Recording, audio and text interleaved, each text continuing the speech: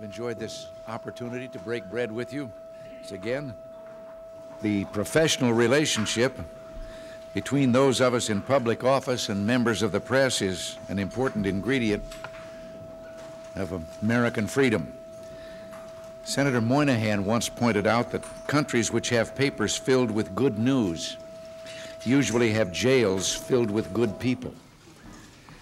Earlier this year, I suggested that perhaps, and it was a gentle suggestion, that perhaps the press could focus a bit more on the many wonderful things that Americans are doing for each other, especially during National Volunteer Week. There were a few cries of outrage, but now that the dust has settled, I think there's been a movement in the last few months to show the uplifting side of American life as well as our flaws. Of course, the imperfections need to be brought out, otherwise they might never be corrected. One of our greatest national treasures is our right as Americans to criticize government without fear of reprisal. There's a story about a Soviet citizen who was telling an American traveler that people in Russia are free to speak just like they are in the United States. The difference is that in the United States, they're free after they speak. Journalism is not an easy profession, especially when the events of the day are immersed in theories and schools of thought not familiar to an individual that's trying to meet a deadline.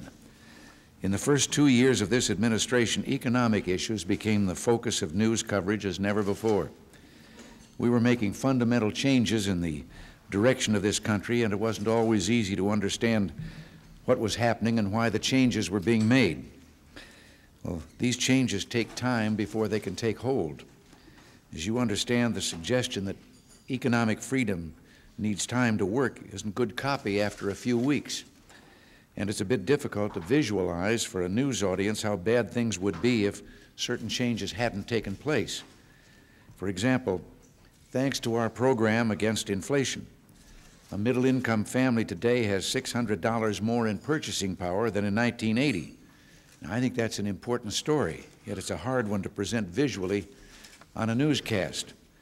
Since the beginning of the year, the expansion of the economy has been robust. America is beginning to move again after years of isolation and, or I should say, inflation and stagnation. I think that was a Freudian slip when I said isolation there. But yesterday, the stock market, as you know, hit a new all-time high, and I'm pleased to report that this morning we received more heartening news about the economy. The figures for second quarter economic growth in gross national product have been revised upward for the second time from 9.2% to 9.7%, and now it is estimated that economic activity in the third quarter is rising at an annual rate of 7%. Some of the foreign policy challenges we face are just as vexing as those concerning our economy, and they're just as difficult for journalists to cover. When we got to Washington, we were faced with an unrelenting buildup of armaments and military equipment in Central America. Much of this material is provided by the Soviets and their Cuban and Libyan allies. The American people, and even some journalists, are confused about what's happening in Central America.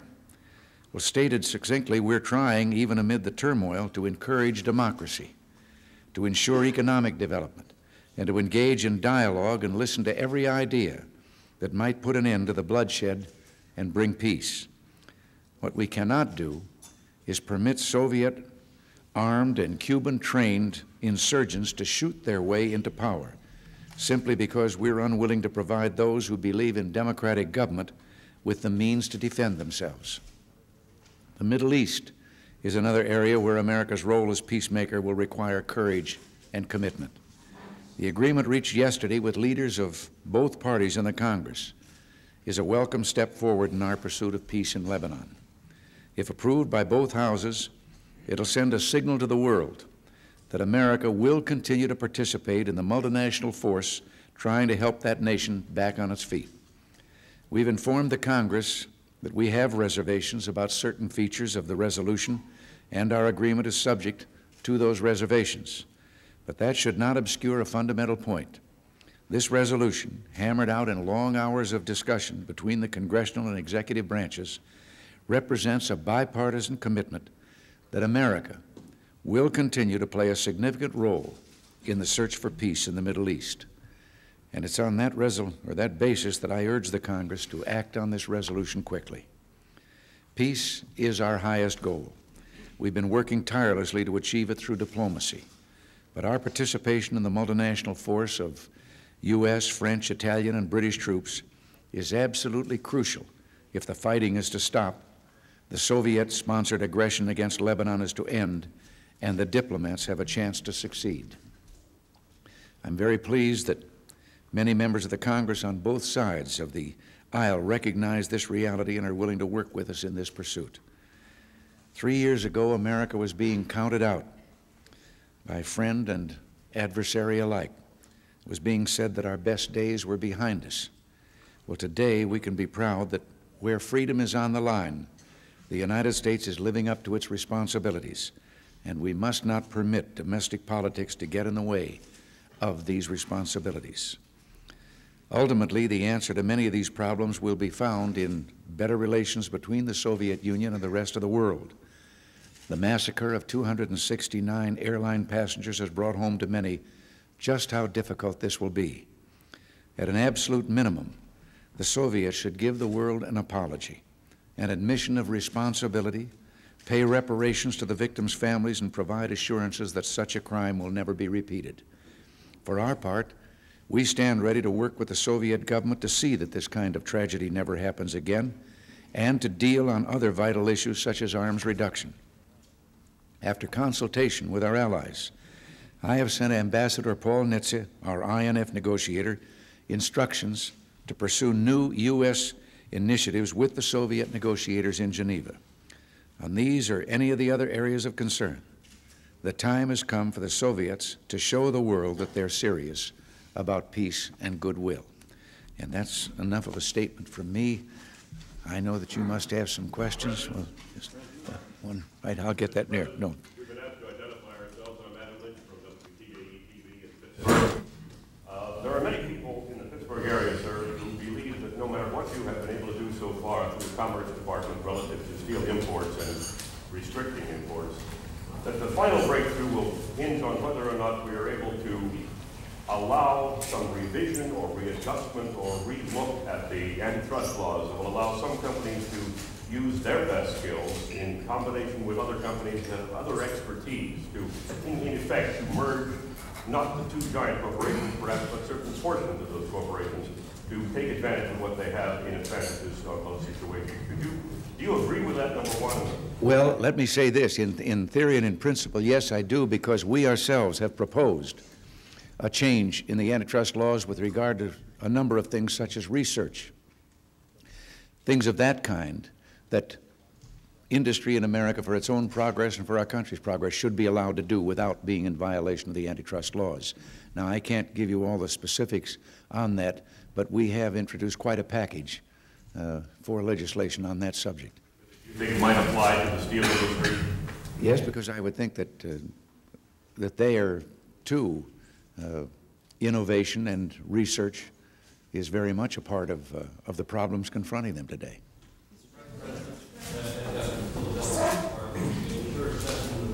Process of obtaining a ceasefire in Lebanon, chances of Lebanon surviving? Well, we have to continue to try to bring that about. And while there's a great deal of attention spent on whether we're shooting back or not shooting back when our Marines are in danger, we are in continuous diplomatic negotiations by way of our ambassador there and by the two ambassadors that we sent, Fairbanks and McFarland. They're back and forth between Damascus and Beirut constantly to help bring this about.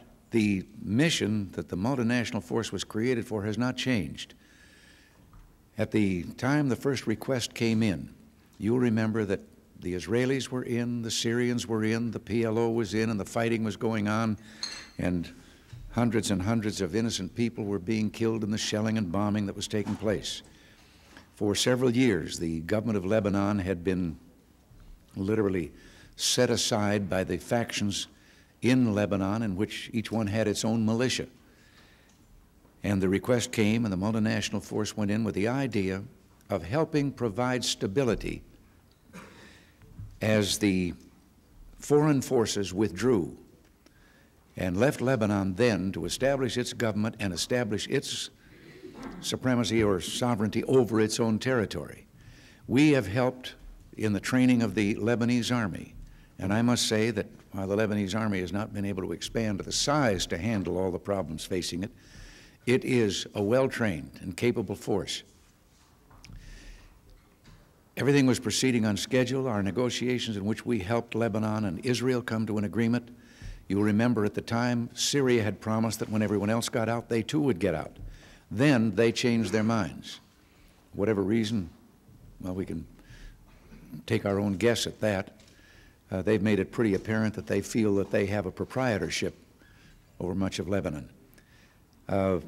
They, and I think under the influence of the Soviet forces that are there in their own country, are behind much of what is presently going on. But the fact still remains, the multinational force is there to help in this achieving of stability controlled by Lebanon.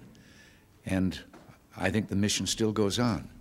But from the very first, I've said we will never send our men anyplace where they will not be allowed to defend themselves if they come under attack. And that recently has happened, and they have been defending themselves. But the efforts toward a ceasefire still go on, and the opposition to that is coming from Syrians and now from PLO, who have re-infiltrated after they were once taken out of the country and have moved into the fighting. And if this fails, the peace plan for the whole Middle East that we had proposed and offered our help in bringing about based on Camp David and the United Nations resolutions that they had passed, I think also goes. And it's all of us must ask ourselves if we're not aware that the reason we were trying to promote a peace plan is that the Middle East is vital to the Western world, the United States, and to our allies. The young lady there. Pam Martin from WHTV in Atlanta. How far looking back the Jamal government and the Lebanese army, and is American prestige now completely tied up in their success? Well, we obviously can't guarantee victory, but such things as this recent shelling and the controversy about whether that was in defense of the Marines was based on the commanders on the ground recognizing that if that particular vantage point in the hills was taken, it would make the position held by our Marines untenable, because those who have been shooting at them would be looking right down their throats from those heights, very close. And so we're convinced, and I hold, that this was part of them defending themselves. But we're continuing, as I say, with the negotiations, and I think there is, well, we still have reason to believe that we can attain that ceasefire. Yeah. But are we not? Some of your advisors, in fact, have said that this was in defense of the Lebanese army, and that there is great concern that the Jamal government will fall. Well, the idea was that the multinational force was there to try and preserve order while the army then proceeded to take over from those militia factions in their own country. So I think that the mission that we're on is still operative. Mr. President, it was almost exactly a week ago today that you commented to a Cuban-American colleague of mine from Miami regarding the secret Khrushchev-Kennedy agreement and how you felt that the shipment of Soviet-Cuban offensive arms might mean the U.S. is now bound by its promise not to invade Cuba. You stirred a lot of commotion in South Florida's Cuban-American community. They want to know more. Is, in fact, this secret agreement under review? If so, what are the implications? And are we going to get tougher with Castro now that the Soviets are under so much attack around the world? Well, the statement that I made was based, that agreement is not, in the form of some formal treaty or agreement. This was a series of letters exchanged between President Kennedy and the Castro regime. To our knowledge, they have not brought back in nuclear weapons, which was part of it. We have felt in a number of instances the so-called agreement in this letter form is rather ambiguous on many points. I think what I was trying to say was that we believe that in spirit, certainly, that has been abrogated, and yet it's very hard to pin it down as you would with a treaty and say you've broken the treaty. And we tried to establish communications with Mr. Castro quite some time ago when he had indicated that perhaps this should be done, and we got no place.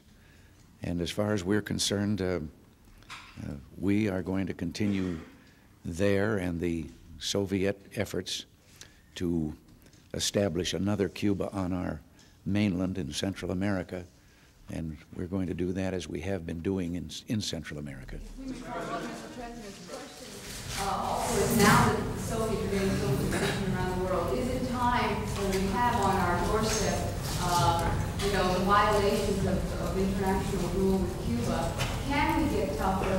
And regarding Central America, are you willing to do more to avoid a communist takeover of Central America? Well, now you've asked a question that I really shouldn't answer. I don't see the necessity for the United States going to war in any place where we are. But as I once said in a press conference here, and some of the regular White House press corps tried to hang me out to dry on it, there are some things about which a president should never say never. And I just think things of this kind. But there is nothing in our plans that envisions a war for the United States. Our job is trying to prevent war wherever it may come in the world.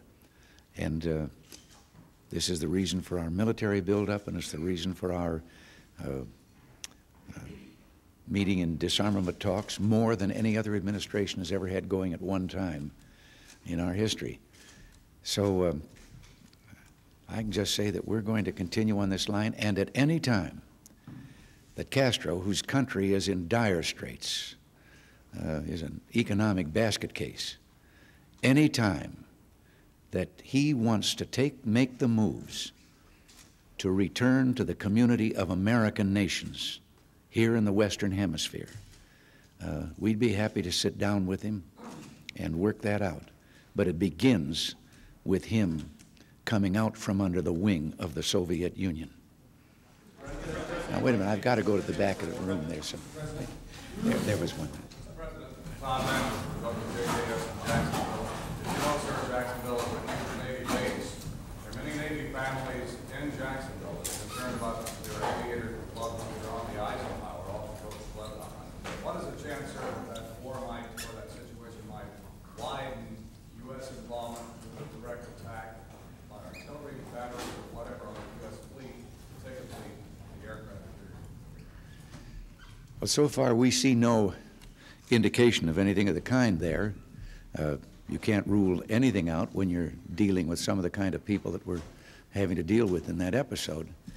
But I would think that they would do thinking 2 or 3 times more before they would attempt anything of that kind. What would we do, sir, if they did shell the American fleet or launch any sort of attack? Well, I asked at my table here a while ago if anyone has ever heard a 16-inch gun go off. The New Jersey should be arriving very shortly. The same thing would apply to the fleet that applies to the Marines. They will defend themselves if attacked. You know, and we just thought that you'd ought to get a look at joining up with the 6th Fleet for a while in the Mediterranean. Quick last one. Andy Miller, working in Boston. Concerning the length of the resolution, the congressional resolution, Senator Kennedy is calling that, quote, a blank check for far too long a period. What do you think about the length of the resolution, and also that it puts it past the election? I think that the agreement has worked out. Both sides have some reservations. I'll be voicing mine probably at the time of signing if it passes. I think the senator is absolutely wrong, And I think those people that have advocated such things as invoking the 60-day clause are very short-sighted. Because if you did that, aren't you simply saying to the people who are causing the trouble now, step up the trouble for 60 days and your problems will be over, the multinational force will go home? 18 months gives us a long enough period of time that doesn't hold true. And I would point out that the first person who ever voiced 18 months as a reasonable time was Speaker of the House, Tip O'Neill. And I was happy to agree with him. In terms of the election timing and putting it beyond that, is that a plus for everyone? Oh, I think he was thinking out also that the same thing that I've just mentioned, that make it a long enough time that that does not become a factor in the strategizing of the people who are causing the trouble. Thank you, Mr. President. Thank you. You do have an appointment to keep. Can I just ask you one more question, please? Mark Blasey from Channel 5 in New York. Yesterday, the Philippines President Remark said that if you canceled your trip to the Philippines, that would be, quote, a slap in the face to his country. And I'm wondering if you made any decision yet as to whether you would be going or not and when that might happen. Well, I can understand his saying that if we deliberately bypass the Philippines at this point, as part of the planned trip, there are no plans to change the trip as of now. The whole Southeast Asian trip is planned, and as far as we're concerned, is going ahead on schedule. Thank you, Mr. President. What? We've been hearing a lot about the UN move, or some of the member nations could make some changes. What are your thoughts? Well, I think that the gentleman who spoke for us the other day, I'm 3 questions past that last question here. I think some of the gentleman who spoke the other day had the hearty approval of most people in America in his suggestion that we weren't asking anyone to leave, but if they chose to leave, goodbye. Gene Kirkpatrick has made an interesting suggestion also that should be thought about, that maybe all of those delegates should have 6 months in the United Nations meetings in Moscow and then 6 months in New York, and it'd give them an opportunity to see 2 ways of life. Thank you, Mr. President. And we'd permit them if they wanted to. Thank you, Mr. President. Thank you very much for being with us. Please remain in your places till the President leaves.